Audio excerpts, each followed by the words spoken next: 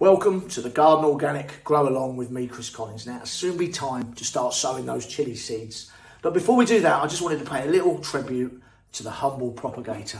Now, these are an essential piece of kit to the gardener, and you get all our seedlings off to a nice, strong start in the spring, and you can buy one of those in any garden centre, nice and cheap, and basically they're a little incubator.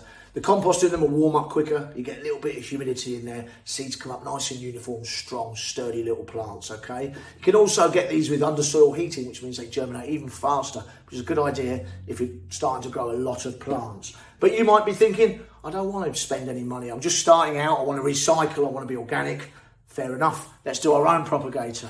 So all you need for that is a couple of pallets like this, tomato or mushroom pallets. One you put holes in, the other one's a drip tray. You sit that in there like that, and basically what that means is as the water goes in, it moves through the compost and any excess sits in the drip tray. It stops anything getting too soggy, okay?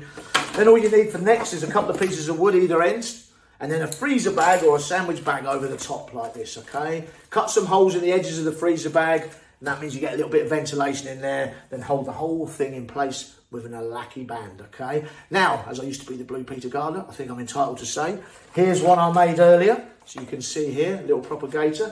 Okay, so I've got my drip tray, my tray with the compost in, with the seeds in, okay? A couple of pieces of wood holding the sandwich bag away from the pallet, and then it's all held in place with a lacky band. Perfect. On the windowsill and wait for the magic to happen. Now, we're hoping you're going to get involved. Are you going to make your own propagator? When we sow the chilli seeds, send us in your photos, contact us by social media, Garden Organic UK, hashtag Grow Along, or you can visit us on our website, find out more about us, www.gardenorganic.org.uk. We look forward to hearing from you. We look forward to getting going on the chilli seeds. And in the meantime, happy gardening.